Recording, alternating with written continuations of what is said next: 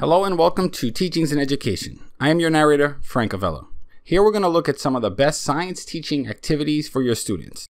First up, teachers can assign students to create flowcharts on a number of different scientific processes, such as the path of blood, cellular respiration, photosynthesis, or any other step-by-step process.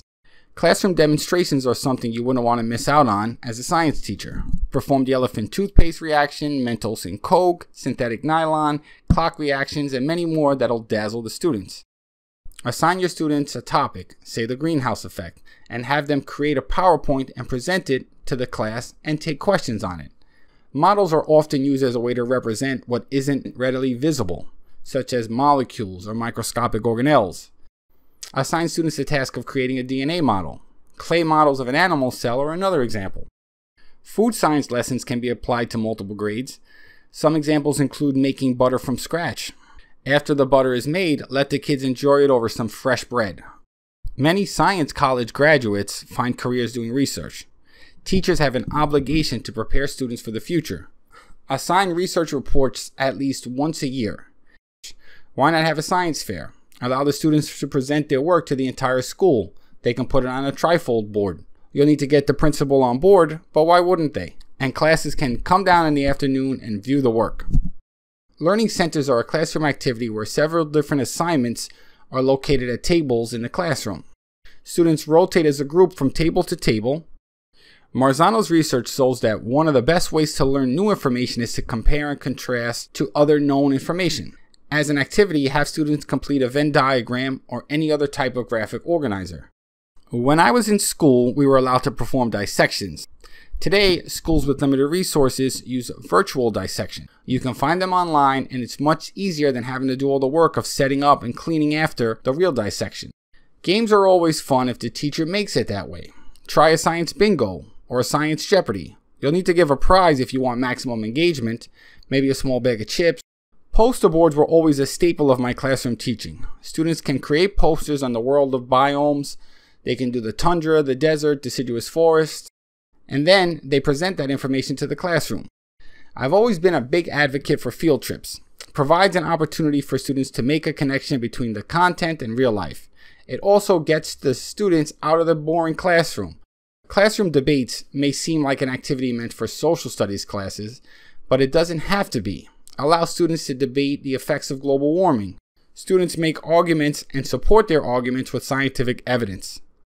Lab experiments are requirements for several secondary science courses. At the end of the day, performing lab experiments is an essential function of science. Mr. Zellman has his environmental science students create comic strips on environmental issues such as oil shortage and electric cars. For biology, he has students create a flip book for mitosis and meiosis. Another activity is to do current events in science class. Students can read web articles on the daily news in the scientific community. They can then write about it and share with their opinions. Lastly, provide students with puzzles, brain teasers, and riddles. Crosswords are popular as well. It stimulates their brain, and kids just kind of love completing puzzles. Anyway, right now I want to say thank you for your time. Please check the description for resources related to science teaching. Don't forget to subscribe to this channel, and please like and share this video as well.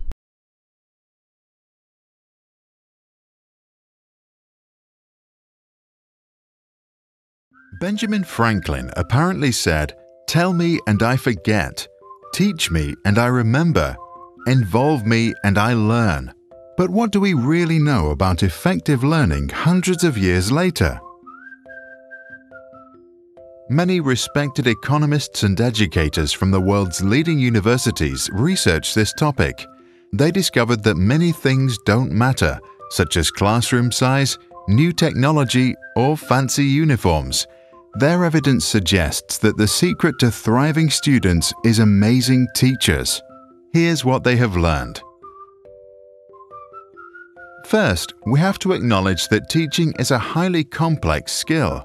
It involves a deep understanding of the subject matter and the ability to explain complex issues in simple ways. But it also requires an understanding of psychology, pedagogy, as well as a wide range of management skills in order to get the students first quiet and then excited. Rob Coe, professor at Durham University reported that many widely used methods don't work. For example, grouping students by ability, giving unearned praise, or the idea that students can discover complex concepts by themselves. Instead, master instructors have high expectations and maximize the lesson time. But most importantly, they combine high-quality instruction with pedagogical content knowledge. They don't teach a subject, they teach their students how to learn it for themselves. In order to get it right, we have to treat and train teachers like brain surgeons. After all, they operate on human brains. Like aspiring doctors, they are best trained in the field, where they receive professional feedback when they make mistakes. Effective schools of education, therefore, train teaching like a craft, rather than an abstract science. At Sposato, a graduate school of education known for creating effective teachers, students spend a lot of their time tutoring or assisting professionals. Teachers who are already in the classroom need regular professional feedback on the job. A vast study by Roland Fryer from Harvard found that teachers who receive precise instructions together with specific regular feedback from a lead teacher will improve the most. Other good ideas to improve teachers are to ask the students for feedback or to record lessons on video and let the teachers watch themselves. Doug Lemov, founder of Uncommon Schools and author of Teach Like a Champion, identified many methods that great teachers use. They greet each student at the door so students feel welcomed and acknowledged of their existence. Later, they use a strong voice and don't stop talking until they have everyone's attention. Plus, they teach for mastery learning to ensure students get it 100% right before they proceed. But maybe most importantly, great teachers first get their students excited and then keep their attention through storytelling and engaging activities that spark their imaginations. A paper published by Stanford in 2009 showed that leadership makes a big difference too. At low-performing schools, principals hardly ever show up in the classrooms, but instead spend most of their time on administration, documents, or finance. Schools with better students have principals that get out of their office and spend a lot of time in the classrooms, supervising and developing the teachers. Together, they can make a big difference in their students' life. Economist Raj Chetty and his team analyzed the data of 2.5 million US students and 18 million test results. He thinks that instructors who are good at teaching to the test have a big impact. On average, having such a teacher for just 1 year raises the students' test scores and cumulative lifetime income by $14,500 in 2011 dollars. On early childhood education, he has another hypothesis. Great kindergarten teachers help to develop social skills, discipline, and character. Their impact does not improve test scores during the school years, but surprisingly re-emerges years later when their former students apply those skills to advance in their careers and find meaningful and well-paying jobs. Eric Hanushek, professor at Stanford University, computed how much good teachers really matter. He found out that top teachers get students to learn 50% more each year than an average instructor. Poorly trained ones, just half of the average. That means that 10 years at school can either result in 15 years of actual learning or just a mere 5 years.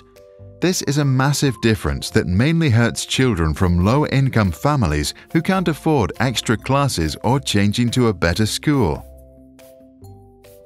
American novelist Gail Godwin once wrote, "Good teaching is 1/4 preparation and 3/4 pure theater."